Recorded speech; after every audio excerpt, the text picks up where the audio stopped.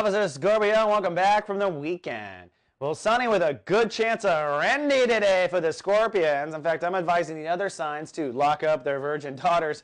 That's because the moon, which focuses our emotion, is focusing yours on sex and intimacy. It's also focusing yours on boundaries. By the way, that's a moon in Gemini.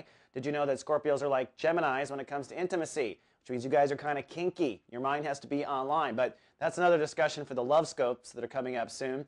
With the moon in Gemini, your emotional focus will be a sensitivity around all borders. So if someone is stupid enough to lie to you or cross a boundary in the next 24 hours, oh my goodness, are they going to get an emotional whirlwind of your vibration? But in the same sense, it's an excellent time to emotionally invest in connecting to other people. And if you've recently had someone that's reincarnated off the planet, this may be a good mourning time for you. You'll be able to emotionally kind of feel them on the other side in the next couple of days.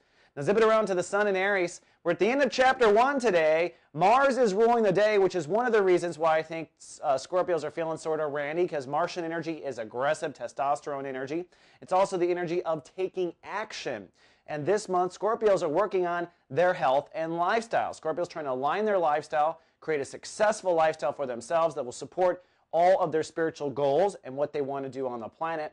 But here at the end of chapter 1, I'm not thinking you probably know what the right lifestyle is just yet, but I bet you know what the wrong lifestyle is. So take advantage of this Martian energy today and step away from, act on changing your lifestyle. So if you know you need to get back to the gym, go back to the gym.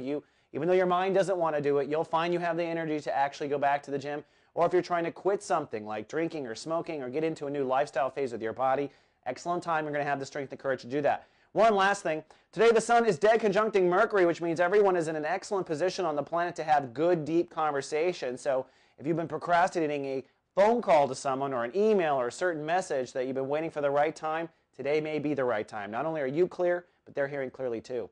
All right, Scorpion, that's all I have for Monday. I'll see you tomorrow with more. Live, love, be. So